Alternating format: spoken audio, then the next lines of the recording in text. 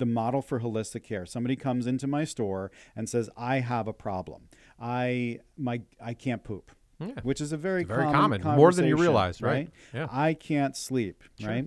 I have allergies, and this is my favorite example. So somebody comes to me and they say, I want a natural option for allergies. And if I went to the shelf and just blindly gave them something, there's a lot of problems with that. What if in their house, in their bedroom, they have a hole in the roof and asbestos just blows on them all night? Right. I've just given them a supplement without considering all of the actual other environmental pieces to this, right? Yep. What if they have goats and the goats sleep on their face? Sure.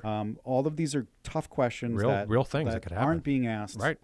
of people. So realistic. we want, whenever we have a problem, we want to solve the problem. We want to kind of go through a stepwise process to say, what are the things that could be contributing to this problem?